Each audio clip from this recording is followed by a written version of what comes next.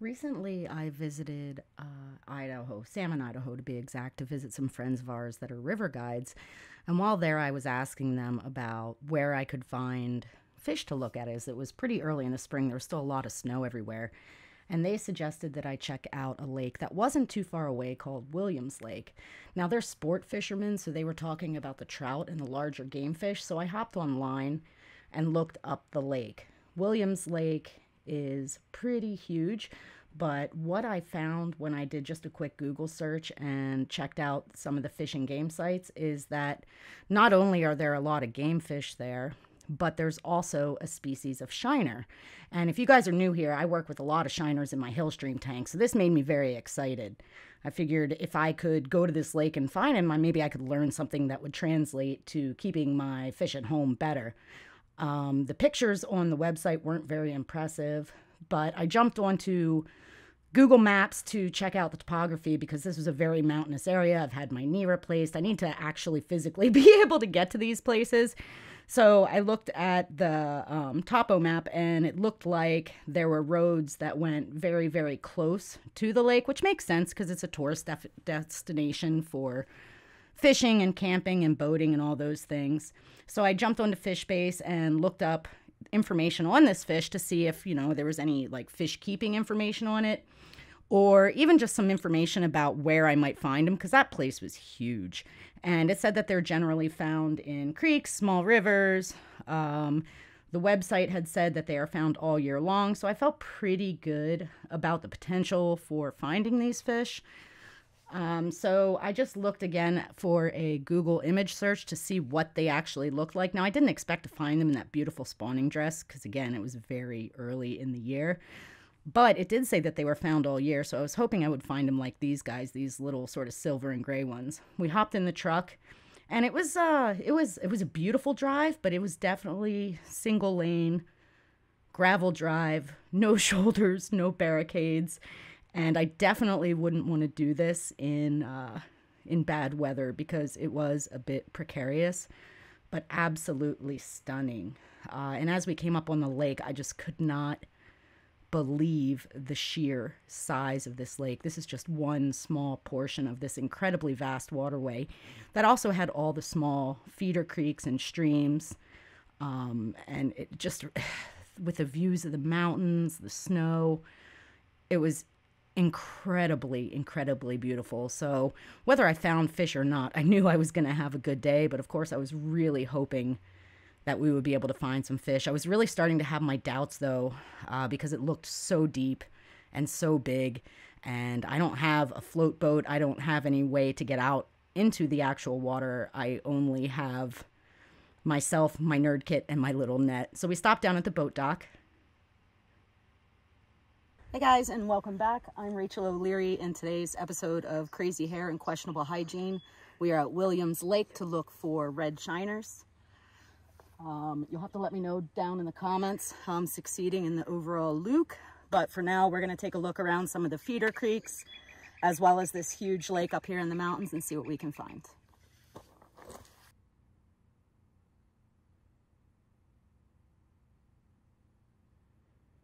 And based on what I had read from FishBase, I really thought the place that I was going to find these fish was in these feeder streams and creeks.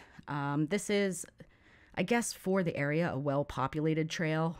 But I was still a little bit nervous about encountering moose or bear, as it was clearly moose and bear country. In fact, at one point we found some either an elk or a deer carcass. And I just started poking around some of the little feeder streams, and I wasn't seeing anything. I was kind of shocked, it was a beautiful day.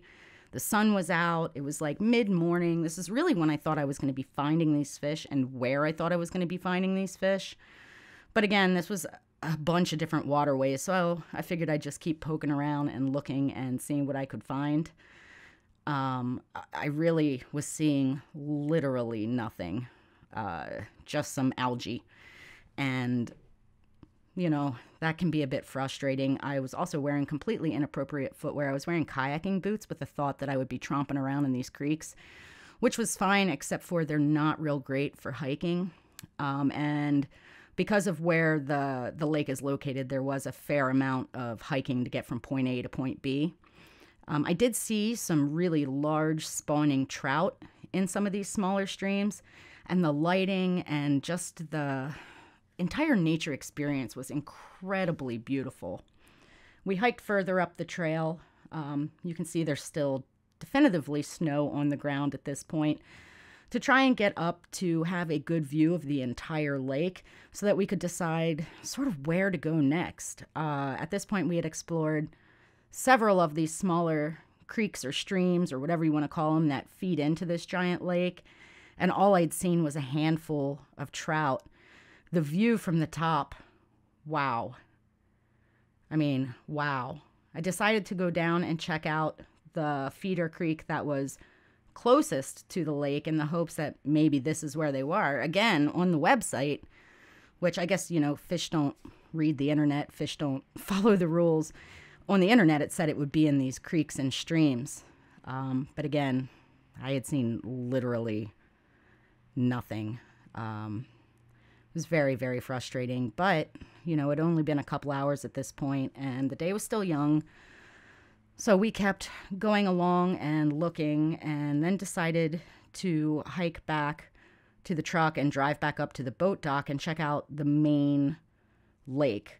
And I had really low hopes of seeing anything at the lake. I mean, right along the shallows, it was relatively transparent, and again, maybe hip deep, but there was still a very big body of water. So I spent a while just walking around the edge and standing and looking and just trying to be patient.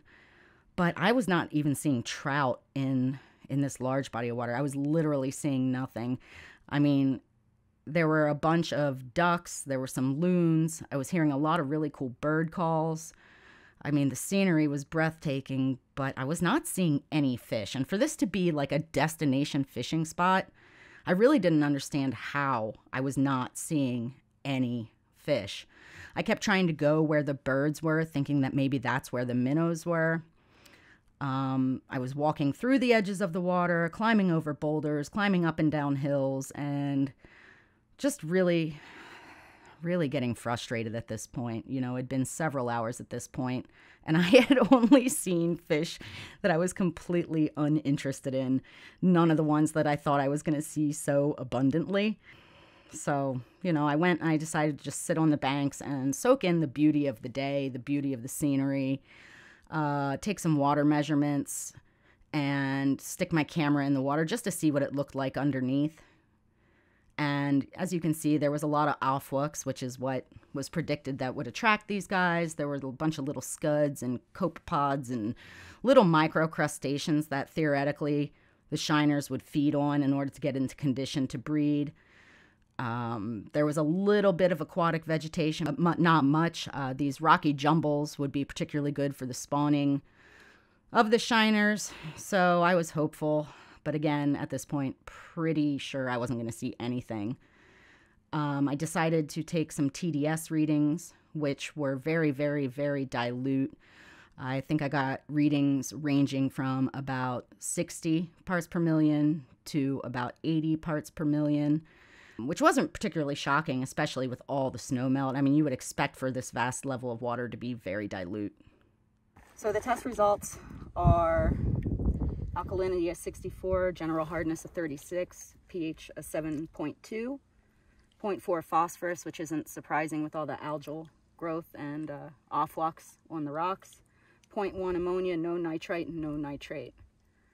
So even though the TDS is super low, the pH is relatively neutral, and again, that's probably all the snow melt diluting things, but it's kind of interesting. So you need soft, cool water for these shiners. Now, at this point, I was basically ready to give up. It's early afternoon, and it was just about then that a flashing caught my eye, and then all of a sudden, seemingly out of nowhere, there were literally fish everywhere. I don't know if it was the time of day. I don't know if it was the position of the sun. I don't know what caused it, if they just got over the fact that we were there, but all of a sudden, there were just shiners literally covering every surface of every rock. flashing, grazing on the offwalks, swimming around, and it was so rewarding after sitting there most of the day trying to find them. And really, I was extremely ready to give up. I was done at that point. You know, my feet were wet. I was tired. I had been hiking. I was sweaty. The sun was up, and I hadn't seen a single fish.